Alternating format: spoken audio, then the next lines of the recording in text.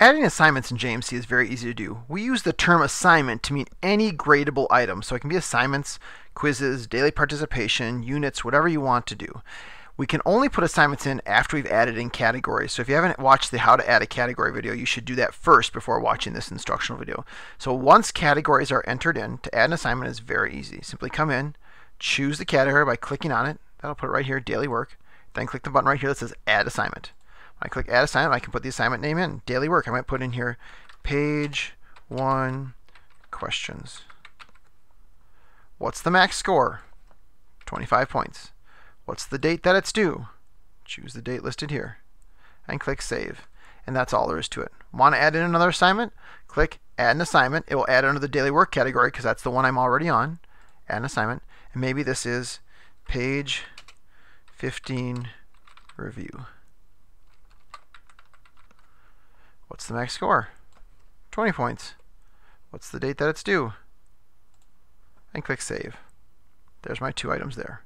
Now if I'm a weights person, it's going to tell me that this category is worth 30%, and this assignment right here is worth 44% of this category, and this one's worth 25% of this category. If I'm a total points person, it just tells me at the bottom there's 45 total points in this course, 20 points for this assignment, 25 for this, for 45 points in this category. Let's add a test in. To add a test in, I'll click tests. I'll put the category right up here.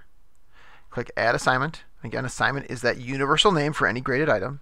We'll call this test 1, and again, you could name it whatever you want. Volcanoes, dinosaurs, doesn't matter to me.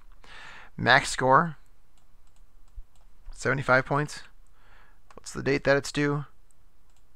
Click save. Right there. Now it tells me I've got 75 points in this category, 45 in this, for a total of 120 points for that particular item there.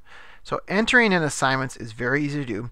You want to make sure to put in the max score, of course, and the date that it's due. The sort order is not used very often, but if I wanted to actually sort this one right here above this one just on this screen, I could actually put this one at 1 and this one at 2 for sort order. It's not done very often. I wouldn't do that because on the assignment score screen, they're listed by the date that they are given or the date that the test is proctored. If you want to delete an assignment, you can simply come in. You can either edit it to be whatever you want because every assignment is editable, including the score and the date, or you can delete the assignment listed there. If you have any questions about this, give us a call at JMC.